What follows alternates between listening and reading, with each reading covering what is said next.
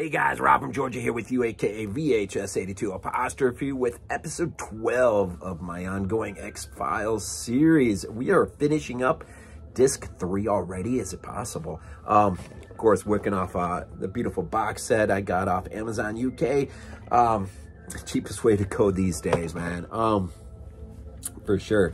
Episode 12, Fire. Written by Chris Carter. Which is really cool. Directed by one Larry Shaw. It first aired December 17th. So this is your pre-Christmas episode. We'll have to wait a year before we actually get a Christmas episode, I think. 93, of course. Guesting Amanda Pays as Phoebe Green. She is a British inspector who went to Oxford with, studied there with Mulder, previous lover of sorts, we come to find out. She's actually been in a couple movies, man. She's been in Leviathan, The Kindred, which is pretty cool just to name two. Mark Sheppard plays our, the Lively, I think that's how you say it. He is our main antagonist, our pyrokinesis, if I say it, one who has the ability to spontaneously create fire, man, and he does it pretty well. This episode is intriguing for a lot of reasons. One, we're delving into a previous love affair that Mulder had years ago, and he's not actually that ecstatic that this girl has wandered back into his life, although he does kind of fall under the spell a little bit, which is so funny. You can see where, you know, it's funny, you can see where Scully is already taking a liking to him, and she does not like this girl at all, period. And we'll see that occasionally throughout the series, right? Where, you know, even though we don't get the romance really early on, as much as you would think or maybe want, between these two, they do share intimate moments, emotionally driven intimate moments that matter a whole lot more than just simply ending up in each other's bed or something. I mean, right? It's their level of care for one another. But Scully, man, she's not. But this episode has a weird, okay, so basically you got this nut job, right? Sort of a la Jack the Ripper, but he's a pyrokinetic guy who can just make it seem as though people have spontaneously combusted. He does have a little bit of a help aid from, I think it's rocket fuel or something, that's utilized in some of these things that he does. But he does have this gift, which for the most part is somewhat of a controllable gift, but his ego does not allow him to be as, I guess, for the lack of a better word, mossed with it. He gets a little too bold at points. There's a scene where he's in a bar and his ego is getting out too far ahead of himself, and he ultimately ends up burning down this bar as a result. But that leads to the first major sketch of who this guy looks like. Now, he basically has been targeting the aristocratic class families. The only connection between any of these incidences that have been happening is that he's been writing love letters, apparently, to the wife, and then targeting the husband. And so he's basically going after these aristocratic families. Now, one family that escaped an incident with him in England has come to their home here, stateside. Geez, I wasn't even paying attention. Are they near Boston, I think? Anyhow, so they're here temporarily, but he has basically gone out in front of them, taken out their driver, and now is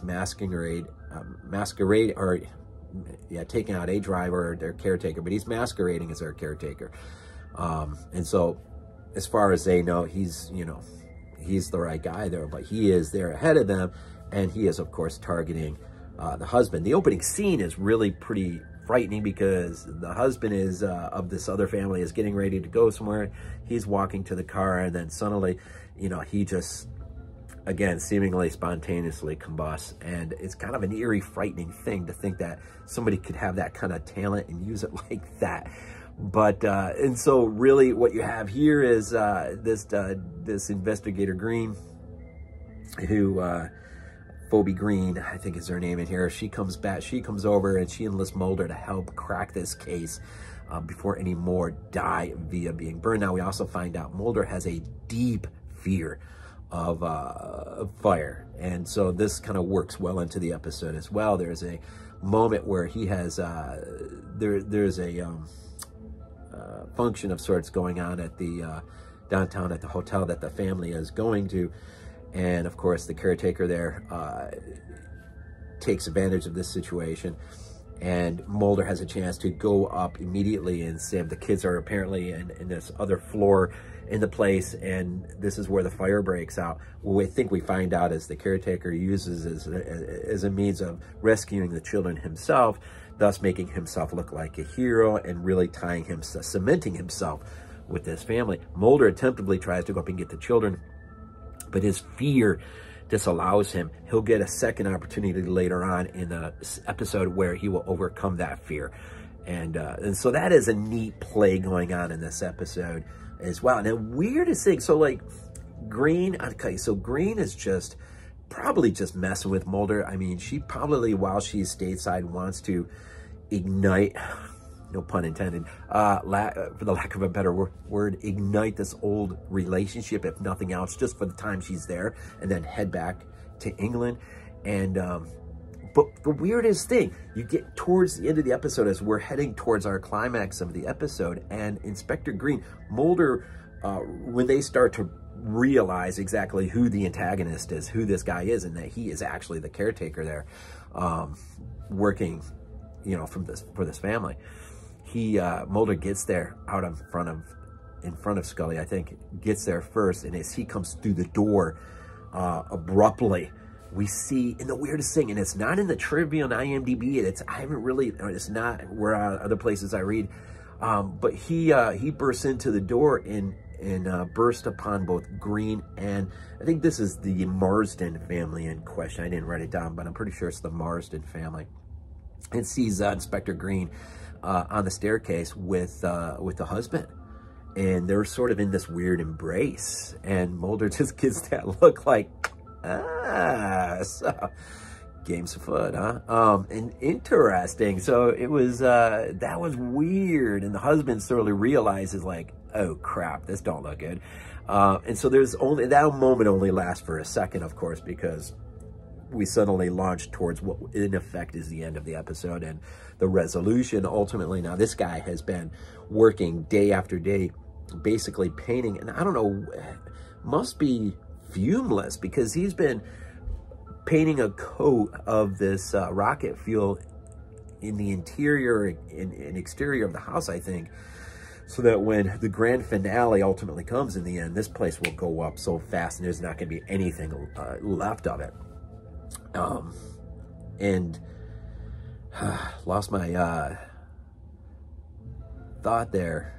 Completely lost my thought. So he's been there working, doing all of this too, working towards his end, which ultimately, and as a result of that, in the final confrontation between Mulder and him, and then eventually Scully and Green, ultimately Green douses, like the Wicked Witch of the West, douses him with a can of this this rocket fuel stuff. So ultimately, when you get outside the house, this guy can't control his fire and ignites, and when he does, he just goes up.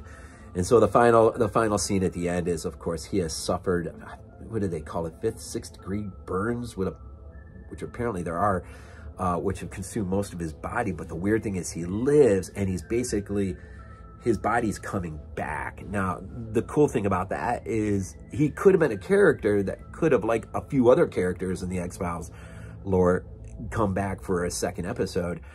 They never did anything with it, even though it was sort of left open-ended, and they could have brought the same guy back, I would imagine. But for whatever reason, they never wrote a sequel to it. Like, we'll see an episode, is it 21 or 22, we'll get Tombs, which is the sequel, really, in effect, to Squeeze, which we'll see the entrance of Skinner, which is pretty awesome. I cannot wait to get to that episode to see Skinner for the very first time. And so, yeah, so interesting. And you know what? I didn't even look to see what else what Larry Shaw has done. this is Mulder's first on-screen kiss as well. Kind of interesting there. So some things continually are being established in terms of maybe, you know, the relationship between Scully and Mulder. I think really we see more from Scully's point of view of how much she's really getting connected to him. But as far as a romantic relationship, it's just not quite, it's not there yet. But the foundation for it is being laid slowly but surely, right? And so pretty awesome, pretty awesome episode. It's too bad they didn't take this further with a continuation later on. Could have made for an interesting story, especially if you would have brought Green back into the fold, Amanda Pays. That could have made for an interesting episode. So, so fear of fire on Mulder's part, a fling from the past, seeing how Scully reacts to all of this, and some pretty neat effects in terms of fire, just the control burns and whatnot. I think the only one who really got hurt in this episode was Mulder. Got a minor burn on his hand. There's this great scene at the end where our arsonist is going to ignite the whole place, and when he does, he quickly has to move himself out of frame because the heat apparently was so intense. He just couldn't stand there. So they were really working with some really real dangerous stuff, but apparently all worked well. Interesting. So episode 12, and so we will leave this disc, and I'm just taking a guess. It seems like Beyond the Sea. Is this the episode where Brad Dourif, is he in that one? I can't remember. I'm excited just thinking about Beyond the Sea. So until then, as always, we end these things off with Go Bills. This is not a dream. Not a dream. We might be useful to you.